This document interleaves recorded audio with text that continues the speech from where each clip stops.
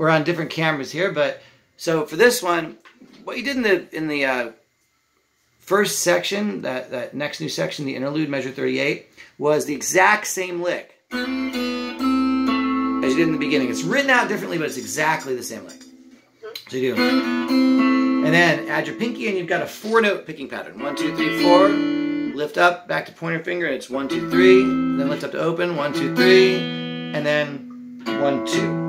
It's all based on that A minor. Then we do that lick again. And then you have a 4-note pattern on open. And then a 3-note pattern. Then you lift up your ring. Another 3-note pattern and a 2-note pattern. And then you go back to the main lick. And another, again, 4-note on the open. And then a 3-note on the pointer. A 3-note on the pinky. And then a 2-note. So all those are basically the same pattern. It's the lick, 4, let's see, lick, 4, 3, 3, and 2. Then lick, 4, 3, 3, 2, and then lick, 4, 3, 3, and 2. Cool? So we put it all together.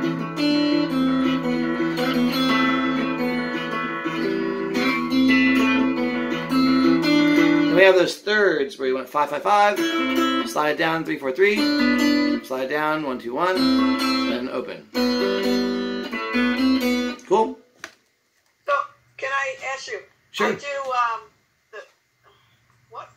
I play the regular part first. Yes, the lick from the beginning. Okay. Play that first. On 14. On, what do you mean 14? I start on 14, right? What do you mean 14? Are you talking measure 14? Measure 14. It's the exact thing. Yeah. So we're on measure 38. Then But I go to 28, and then I finish there, and then I go to 36 or whatever, right? Oh, okay, so we're just playing measure 38. The first lick in measure 38 is exactly like the first lick you learned in measure 14. Cool?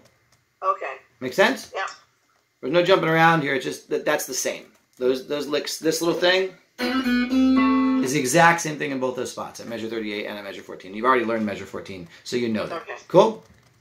Yep. And then there's a pattern that you've already done with the added notes and all. Is that cool?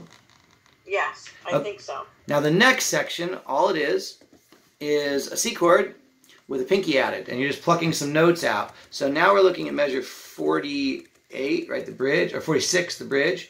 There's a C chord with a pinky added. And you're picking those notes out, and then arpeggiating, and there's a couple added notes there, but most of that is based on the C chord. The next measure is the G over B7 one. Again, you're just picking out some of the notes there, adding a note. So that's all basically G over B7. The next measure is A minor, and it's basically the same as the first measure we just played. We're just going to do that same thing with A minor.